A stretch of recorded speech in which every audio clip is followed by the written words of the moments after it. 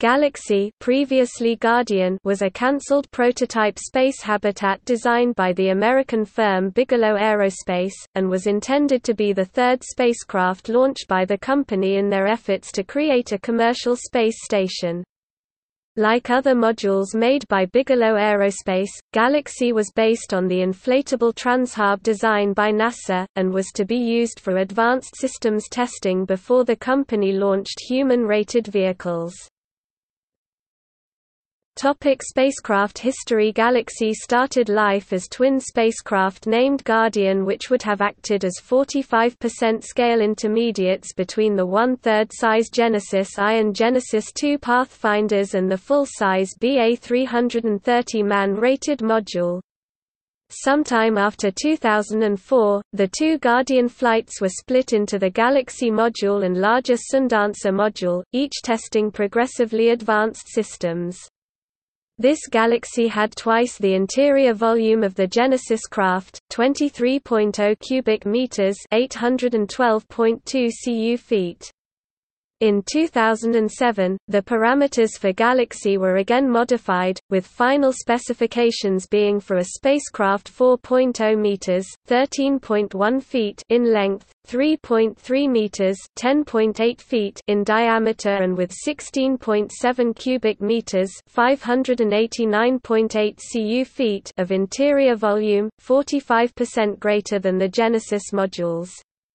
It was intended for launch in late 2008. In August 2007, however, Bigelow Aerospace announced that due to rising launch costs, stated as 3 times more expensive than for previous launches, and the successful Genesis missions, the Galaxy spacecraft would not be launched.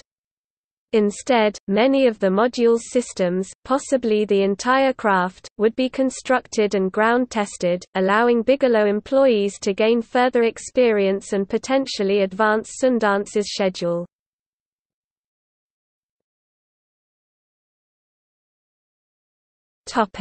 Systems. A number of advanced and experimental systems were to be flight tested aboard Galaxy. Among the most notable upgrades were improved avionics and attitude control systems, a more damage-resistant interior air barrier, and expanded communications bandwidth capabilities. Also on the manifest were larger, more efficient, articulated solar arrays and supporting battery systems, and flight qualifications would be performed on elements of the Environmental Control and Life Support System (ECLSS).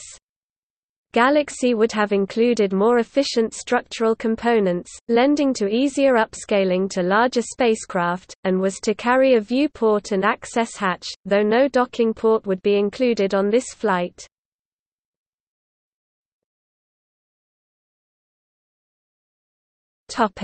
See also: BA 2100, Bigelow Expandable Activity Module.